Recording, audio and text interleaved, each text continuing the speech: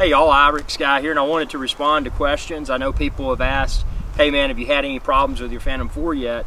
And actually I have. I've encountered my first, well I guess I should say second issue. The first issue, and it was quickly addressed, but when I was updating the firmware, sticking that little cable into the Phantom 4, it didn't want to seem to go in properly. And I did have it lined up, you know, top and bottom correctly, but it was just kind of a tight fit. It was really weird.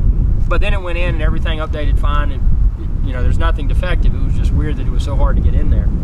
But I have encountered another issue, and I don't know if it's result of the wind or what's the root cause. But I was able to get, and I probably what I need to do is run another gimbal auto calibration, and hopefully that'll address it. But I was able to get a tilted horizon issue. And if you've watched my Phantom 3 professional videos, you know that the tilted horizon, you know, the camera that's not level to horizon, that was an issue that I encountered with the Phantom 3 Pro.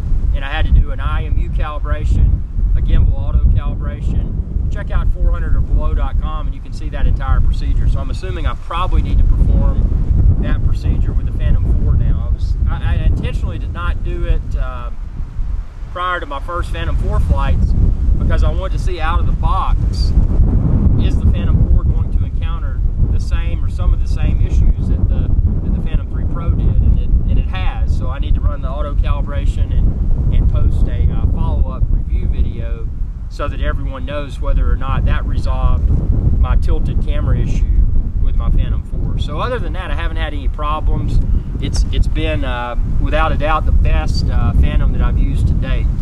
And again, I've used Phantom 1, Phantom 2, Phantom 2 Vision Plus, Phantom 3 Professional, and now the Phantom 4. So I feel that I've got a good history with DJI, and I do know that, that the DJI Phantom is without a doubt, in my opinion, the best drone on the market today. It just keeps getting better. It really does.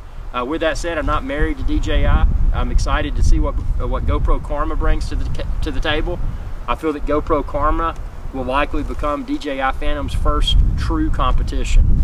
So we'll see what happens there. I mean, if it doesn't, I mean, DJI is going to continue to advance, and they're just going to own the market from a drone perspective, because Phantom is without a doubt the best drone on the market. So thanks for watching, and be sure to subscribe. YouTube.com/IrixGuy. Y'all have a good day. Hey y'all, Irix Guy here. I wanted to take a moment to thank you for watching this video. If you enjoyed this video, please subscribe to my channel.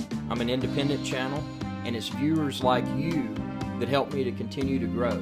I appreciate your viewership, and y'all have a good day.